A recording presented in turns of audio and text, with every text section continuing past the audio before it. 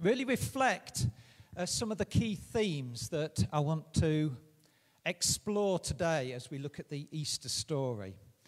Words like freedom, weaknesses came through as we were singing this morning. It's not just about, they were great songs, How Deep the Father's Love, just reminds us of what he did on the cross.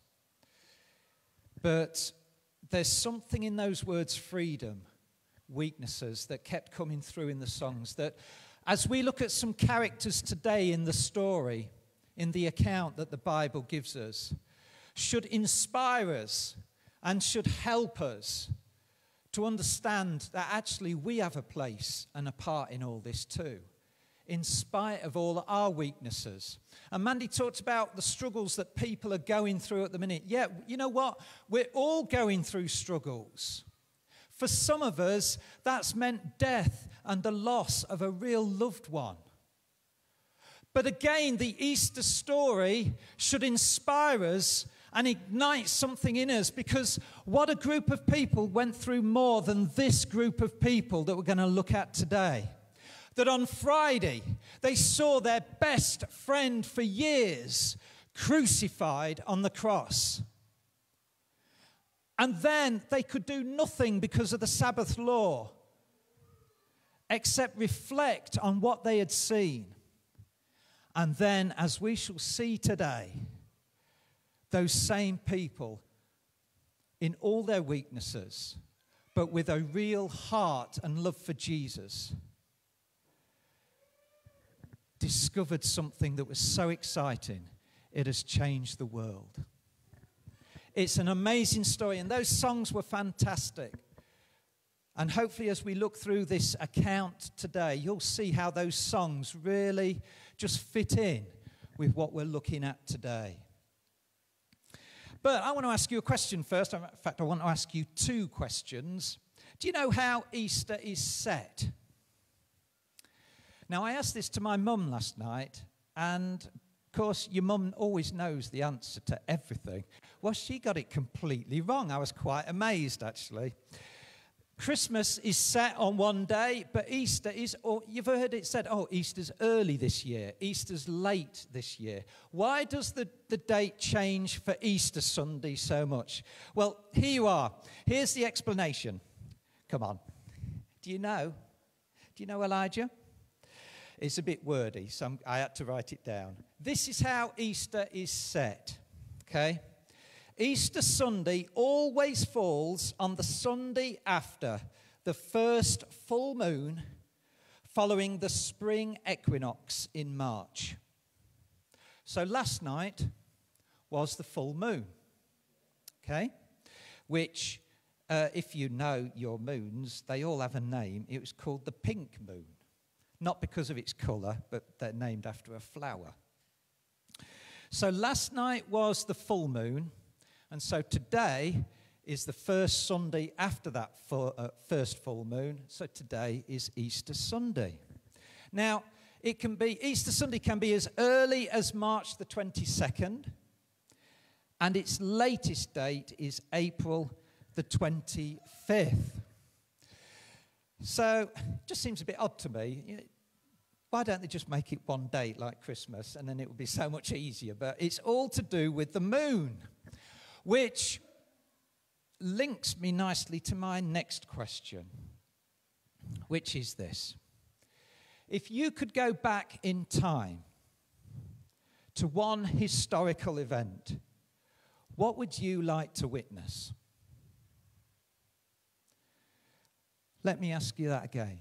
What comes to mind? If you were to go back in time to one historical event, what would you like to witness?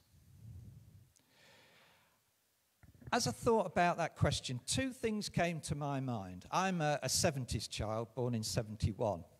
So two events in the 60s came to mind. The first was in 1966. So the World Cup final. I think it would have been amazing to have been there. I had a look. It says the attendance was 96,924. The reason I thought of that one, it just would have been amazing to be part of that crowd, to celebrate just the joy of the fact that England were at that time the best team in the world, and just the celebration would have been amazing, I think. And just to have experienced that joy, that jubilation, that just utter euphoria, just that, it would have been an amazing place to be. So that's one. The other one I thought of, which links to the moon, was a few years later, 1969. And I'd have loved to have been at the launch of the Apollo 11. Now, I've actually seen, I don't go abroad very much, don't get away, but my dad did take me to Florida quite a few years ago, and I had the chance to see the Saturn rocket. Well, you can be walking down this thing for ages, and you're still not... You're still only halfway.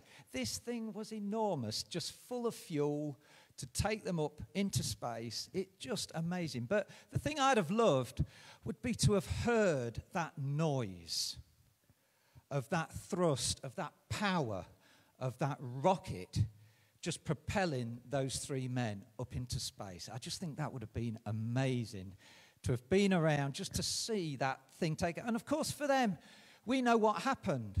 But for the people watching that takeoff, there was no knowing that it was going to get off the launch pad. So there must have been that sense of nervousness, of fear. But wow, what a place to have been in time, to have heard that just take off and erupt. But a few days later, the launch was 16th of July, 1969. On the 20th of July,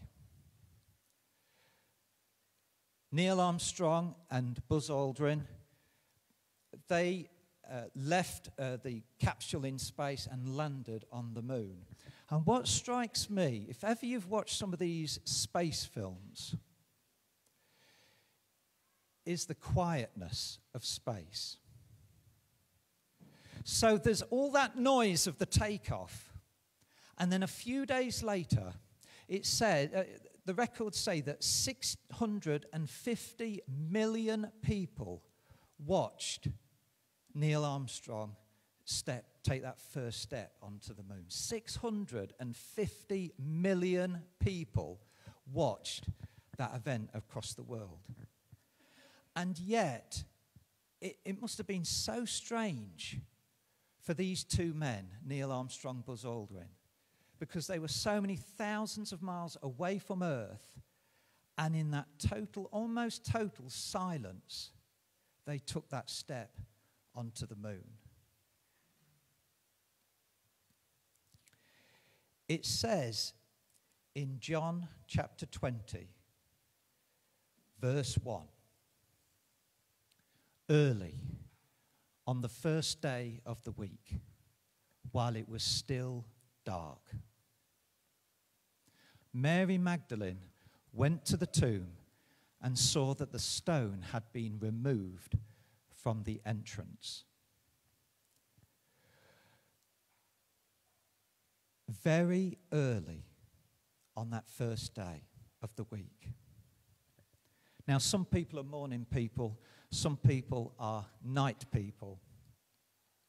But that word early,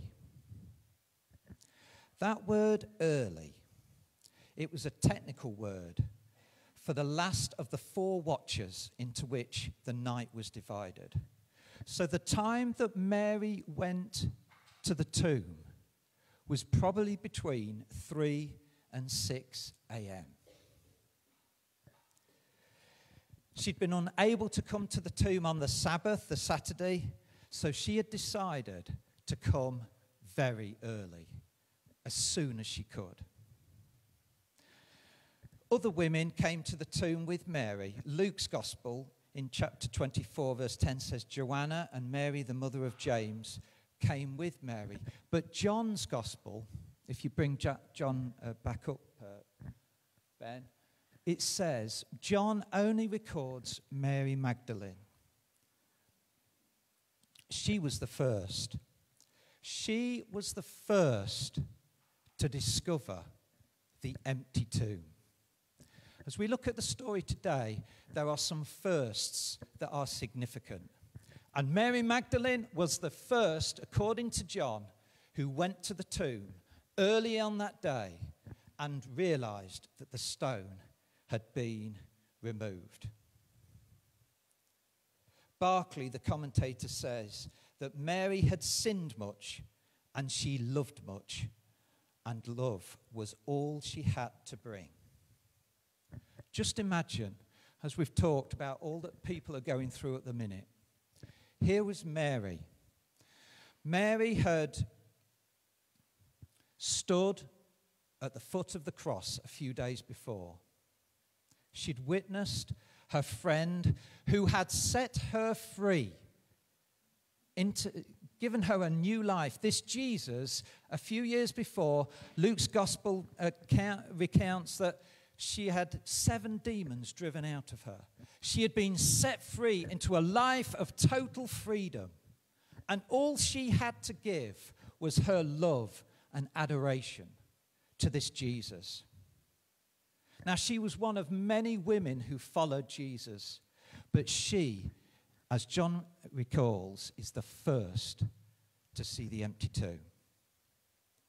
You know what? Jesus did not treat women as others in his culture did, and he treated them with dignity, as people of worth.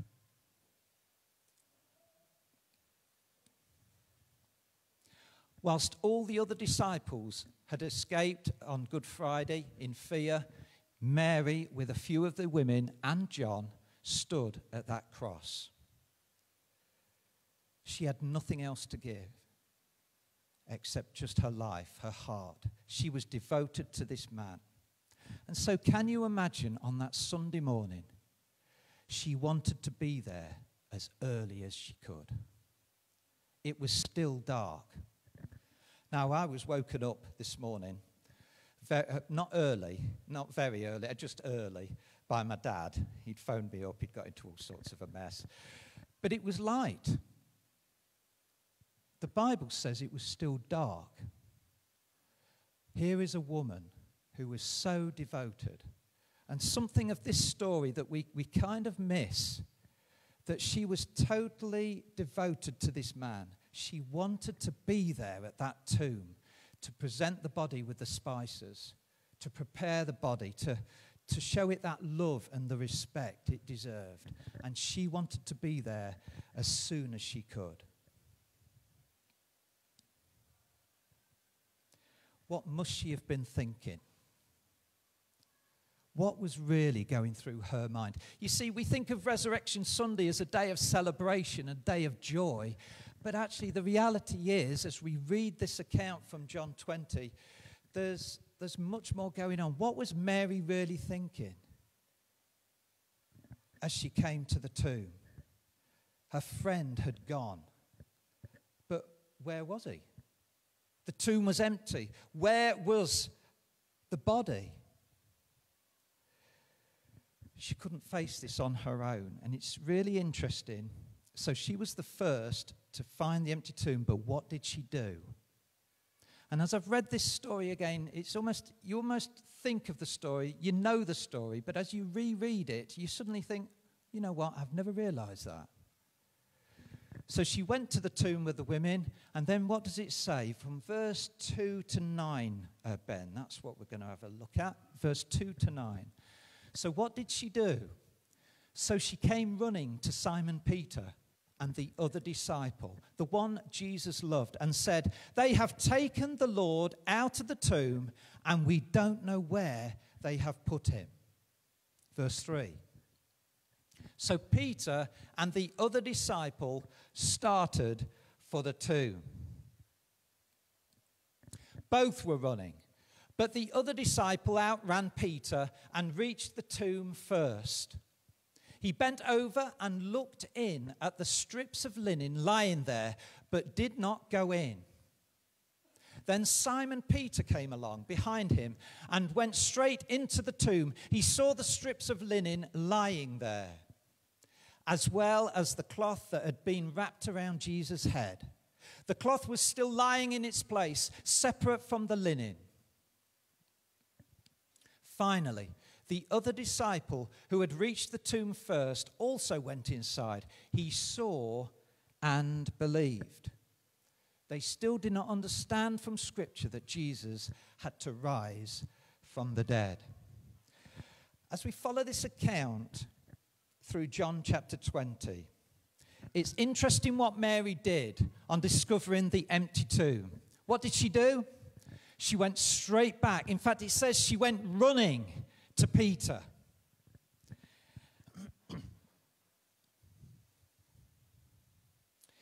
You know, one of the interesting things here is that Peter clearly is still the focal point of the group. Just cast your mind back a few days. What had Peter done in the courtyard? He had denied Jesus in almost a cowardly act. This Peter had denied Jesus 3 times. And yet, the Bible suggests through John's gospel that Peter was back amongst the group. You know what? It must have taken some guts for Peter to have gone back to that group. Wouldn't some of us have just escaped and hidden and tried to hide from the fact that we had totally messed up in our lives and we don't want anyone to know about it? But this Peter, in spite of denying Jesus, where do we find him? We find him back with the group. And not only that he could face these men, knowing, and women too, this whole group that had followed Jesus. I'm sure the whispers and the gossip would have gone round. They would have known what Peter had done. But he sat and stood with them over those few days, and he was able to look them in the eye. It was this Peter that Mary went to. You know what? He had a strength of character that shows he was different to the others, I think. He was a natural leader. And as we've talked about spiritual gifts, if you want to know what it means to be a pastor, to be a leader, then we have to look at Peter. He was flawed. He had weaknesses. But he was a natural leader amongst this group. And he is the one, with John, that Mary went back to. I'm going to say something now that you might find a little bit difficult to take. But I see a lot of Peter in Mandy.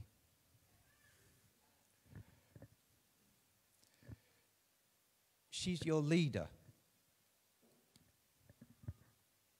And she's not perfect. But she's got something that Peter, Mary, and these other characters have. She has got a heart for Jesus. And yeah, we can be gifted, we can be skilled, but ultimately, what Jesus looks for in his followers is a heart for him. And Mandy, I know that you've got a heart for Jesus. And I know that you stand amongst men and you must think yourselves a bit like Mary. Am I good enough? I'm so flawed. They know everything that's wrong in my life, in my family. But Jesus has set you free. And he has put you in a position, I know, that only comes from the anointing of the Holy Spirit. And church, you've got an amazing person here that if you're willing to follow, willing to accept, willing to listen to, willing to accept all the flaws and the failings, she is incredibly gifted. She stood there on Good Friday, and I know you've got an evangelistic heart. You're a preacher. You'll stand on any corner and tell the world about Jesus because he has changed your life. And that's just what happened to Mary and to Peter. They were changed people. They'd been set free. They wanted to follow this Jesus wherever he went, in spite of their weaknesses. Mandy, you're just like that. I see that in you. I see Peter in you. And it was to Peter that Mary went. And then John describes this amazing race to the tomb. And I think in going back to my first question, one of my first questions about what moment in history would you like to have been part of? I'd have loved to have been in that garden on that Resurrection Sunday. To see in all the quietness of the early morning, Mary and the women coming to the tomb. Just running back to the disciples. And then there's this incredible race between Peter and John. Peter sets off first. And isn't that amazing that he hears the news that the tomb is empty, and it's Peter that wants to get up and get out there straight away. But John, being probably much younger, catches up with him and goes past him. And then you've got this account, actually, that as John gets to the tomb first, what happens? He stops. It's almost as if he bows to, I don't know why he does it. Maybe it's because he bows to the authority of Peter. Maybe it's that. Maybe he just doesn't want to go in because he's not that bold. But there is one man that will definitely go in. He catches up with John again. And what happens? He is straight in that tomb. John had only looked in, but Peter catches him up again, and he is straight in that tomb. He wants to see what's in there. And it's really interesting, actually. John doesn't hint at this, but Luke does. That Peter's reaction is one of confusion and being totally puzzled by what he sees. He can't find the body. He sees the linen cloths, but he doesn't understand what's going on. And Luke says, actually, that Peter goes home. But John, in this account, in his account of what happens, it says that he looks at the linen cloths and sees that actually something's going on here. The body can't have been stolen because why? Because the cloths and the grave clothes, they're all folded up. It says in that account they were folded. What was going on? It was as if, and I can't describe it, but it's as if the body had just evaporated and the cloths had just fallen exactly where they should have been. So the body hadn't been stolen. John was trying to work out in his mind what's going on here. And it says in his account that he looked and what? He believed. John was the first to believe in the resurrection. So Mary was the first to see the empty tomb, and John was the first to believe in the resurrection. These firsts are important. When the Bible describes who was first and the first of something, it's important that we take note and we try and think, what is going on here?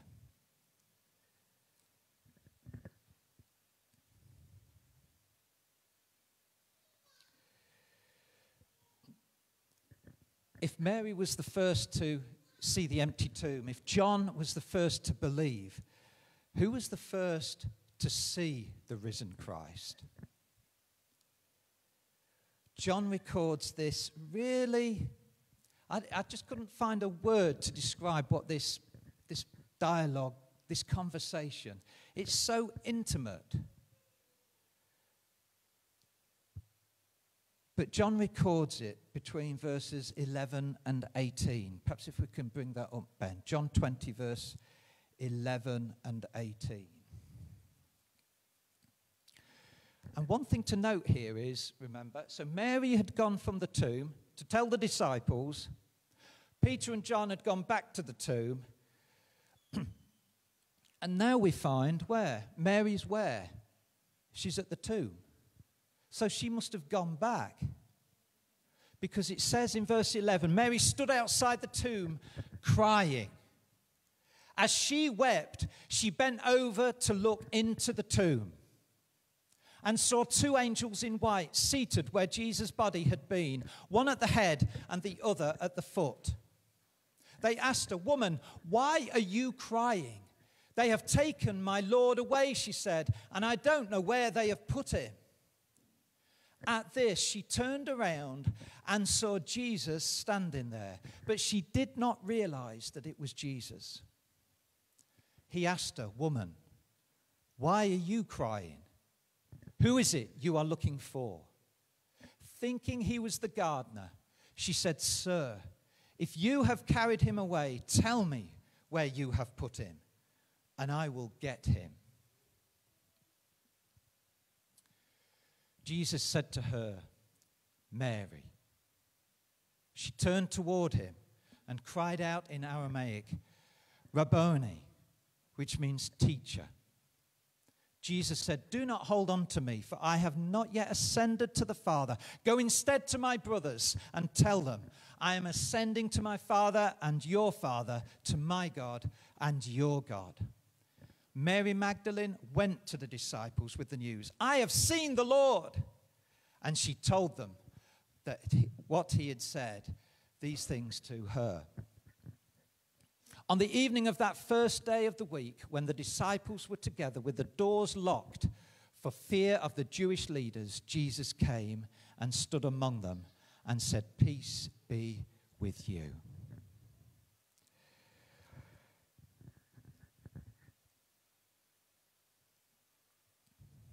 What must Mary really have been going through? I just don't know. Finds the empty tomb, goes back to the disciples, goes back to the tomb. She is crying her eyes out.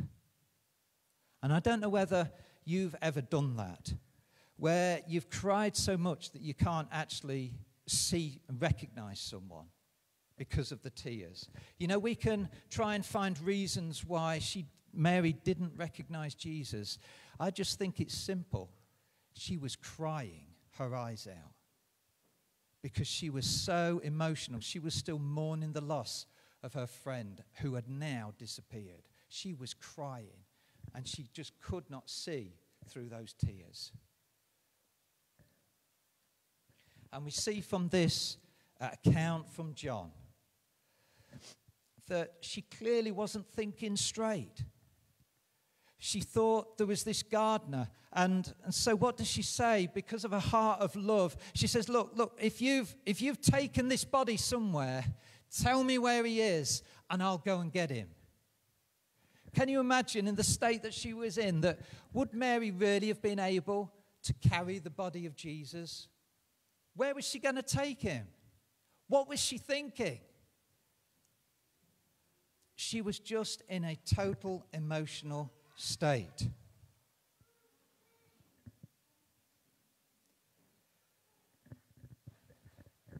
And then comes this one word, Mary. She'd been looking in the tomb. She'd seen the cross a few days earlier. But with one word, she knew and recognized her master, his voice. And there is something in that, something significant, I think, for every one of us. I believe really passionately that for every human heart there comes a time when Jesus calls our name. And he calls it in a way that we know it's him. Years ago, I just know there was a time in my life when I could just sense this calling. I didn't know who it was. I'd been to church, but I knew from the story of Samuel, as I read it, that there was this voice calling. And I read that story and realized, actually, it was God calling. And just as Samuel, just as Mary, what is our response? Mary stood there and instantly knew what an amazing scene this must have been. And she turned. So it says she turned. So she was probably facing the tomb, still crying her eyes out, having this conversation with this gardener. And it says, with the word Mary, she turned. And what does she say? Teacher, master. She knew it was him. And you know what? There's something significant. There's got to be something significant that the Bible records. That to who was the first person that saw the resurrected Christ? It was Mary. I'm going to ask you another question. What would have happened if Jesus had appeared to Peter first? Do you think history would have changed? What if Jesus had appeared to Thomas first, the doubter? Would it have been different? But there is something significant that if we just read it and gloss over it, again, it was to a woman that was first. John makes it very clear it was to Mary that Jesus appeared first. And again, it comes back to those songs. It comes back to these characters. John, Peter, Mary. They weren't perfect people, but they had been set free. They were in love with Jesus passionately. And like any good historical event, there's always a conspiracy theory. Let me just state something very clear. Some might think that Jesus had a sexual relation with Mary, that somehow there was something sexual going on with John. The Bible says that they loved him. He loved them. Let's be clear. Let's not fall into the trap of the world. There's something about that word love that we don't comprehend. Mary loved Jesus because she had been set free. John loved Jesus for many reasons. He had seen something in Jesus that he wanted to follow for years. And these characters here on this resurrection day are significant. And the fact that Jesus appeared to Mary first is significant, a woman.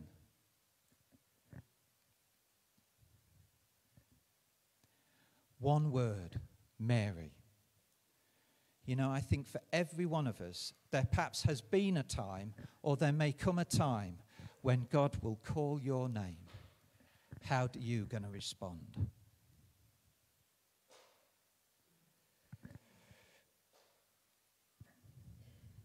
Jesus gave her it's quite surreal, isn't it? We almost think that this resurrection day is about, the guitars were out, the worship band was out.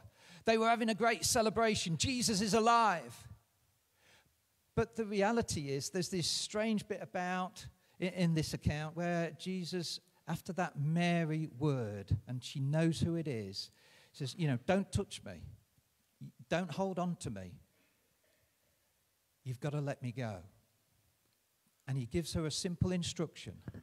Go and tell the disciples. And in her simple faith, she does exactly that. She goes back to tell them. And she declares, I have seen the risen Lord.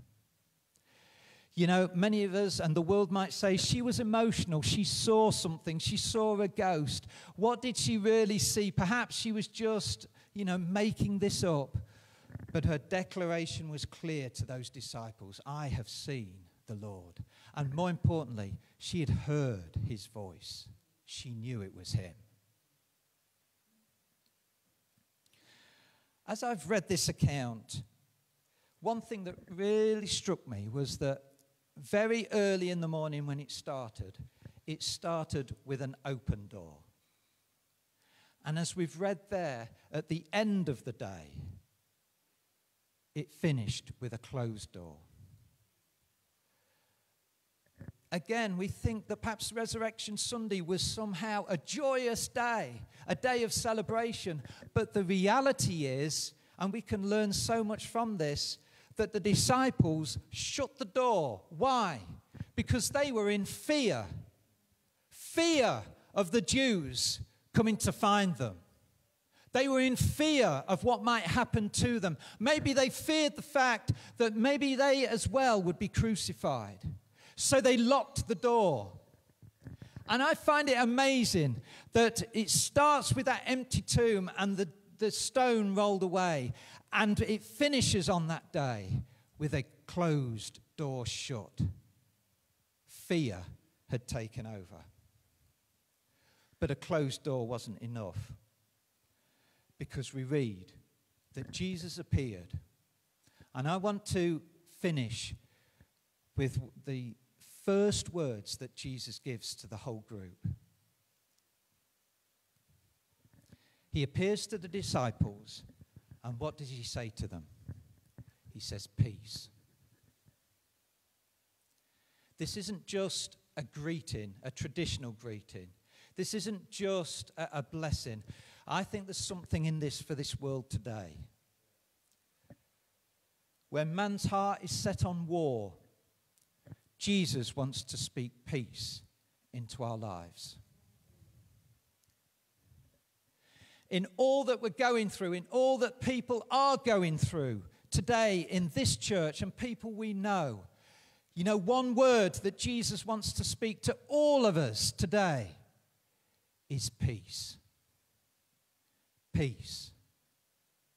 And I want you to leave here today, just walking out those doors. We could go out with a great song on our heart and just, you know, feeling good. He has risen, yeah. But actually, I want to speak a word into your life today in all that you're going through. It's a word, peace. Peace be to you. And in fact, Barclay interprets that blessing, that greeting. May God give you every good thing. I want us to go out of this place today with that blessing in our hearts, that word on our mind, that in all this world of chaos and war right now, his word to us today is peace. You know, a little bit further on in John 20, verse 29, Jesus says, because you have seen me, you have believed. Blessed are those who have not seen and yet have believed. That's us. Jesus is looking for a people that love him.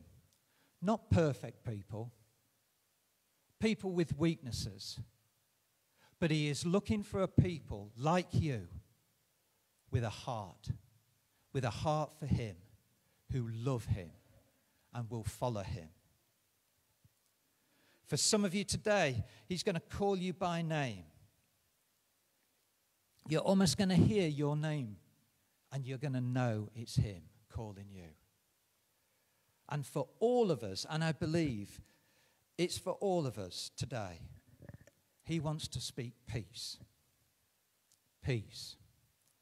In a world of chaos, in a world of confusion and puzzlement and what is going on, in a world of tears and a world of fear, Jesus today wants to speak to you that word, peace. And my prayer is that across this room today, the peace of God will fill our hearts, and every good thing will fill our hearts and fill our lives, fill our families, and that we will go from this place different people, a different church, with peace in our mind, peace in our hearts, peace in our lives. That's my prayer for you today on this Resurrection Sunday. Amen.